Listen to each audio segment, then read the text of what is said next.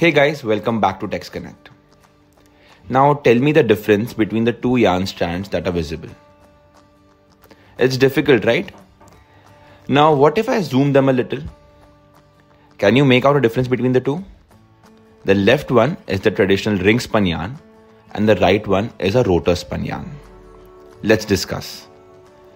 So there are two most prevalent spinning technologies that are there in the spinning market right now. These are the ring spun yarn and the open end rotor spun yarn. There is also a third one which is vortex or air spun yarn, regarding which we'll discuss in the next coming videos.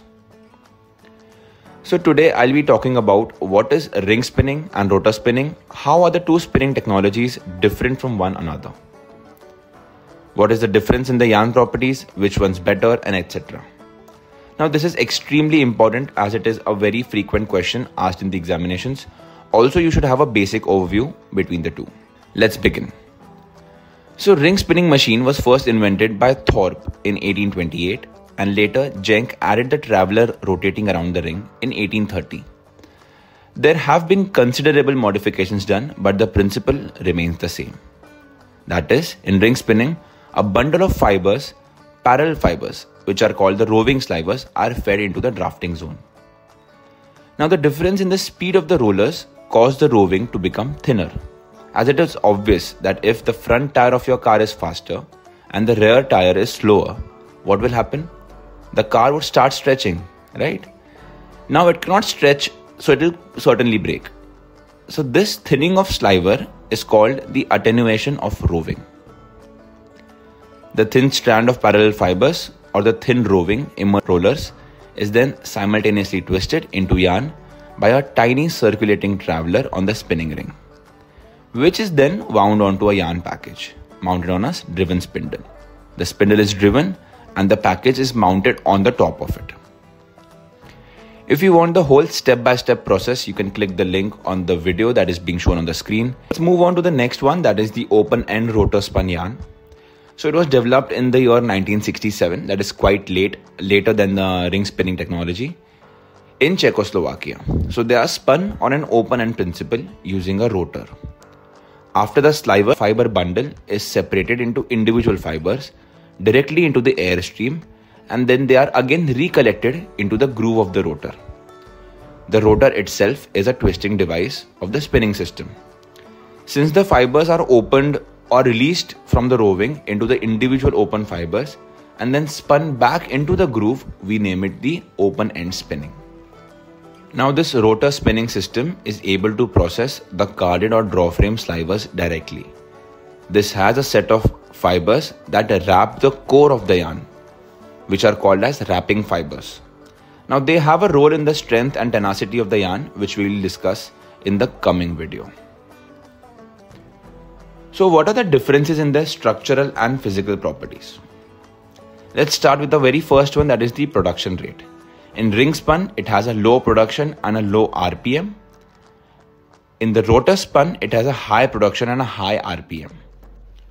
Rotor spinning can provide up to 400 meters per minute, whereas ring spinning cannot. And also an additional process of drafting and roving is involved in the ring spinning machine, which increases the cost, whereas in rotor spun, you can directly take slivers and or individualize them to again spin them back into the rotor like we discussed a few minutes ago. So this additional cost of an extra setup is saved, and hence rotor spun yarn is a bit cheaper. Coming to the second property, that is the tenacity. Ring spun yarns have a higher tenacity compared to the rotor spun yarns. The reason for this is, in open end there is a higher average diameter.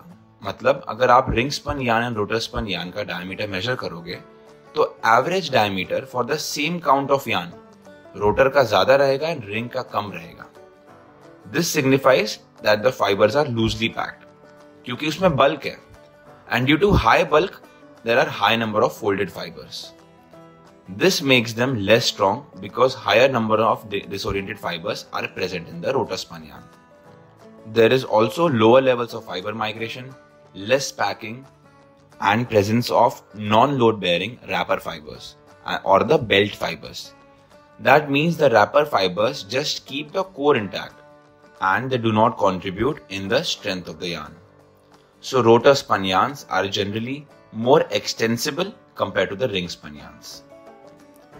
Coming to the linear density, it is 5 to 600 tex for the ring spun yarn and 20 to 60 tex for the rotor spun yarn. That means ring spinning gives you a wider variety compared to the rotor spun yarn.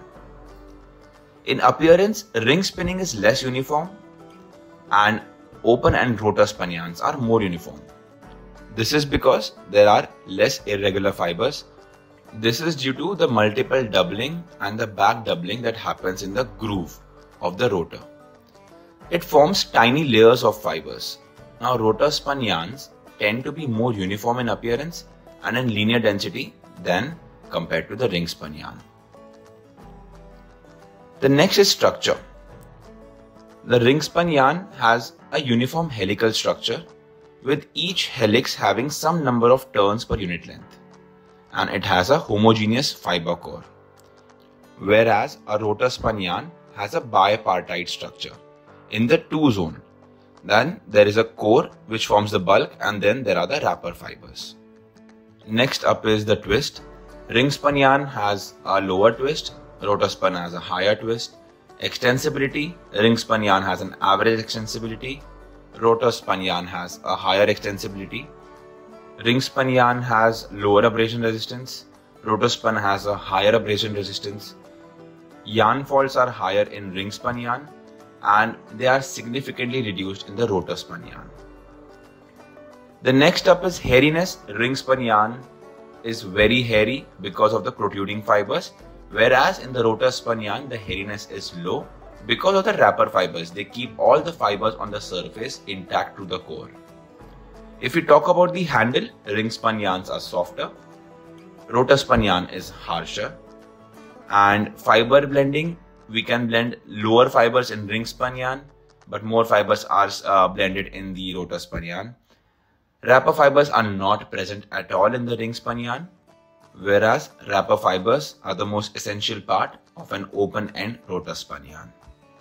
So yes, that was all about ring spun and rotor spun yarn. I hope most of the concept is clear. We'll come back with another video on the vortex yarn. So stay tuned and keep watching TexConnect, a learning center for textiles.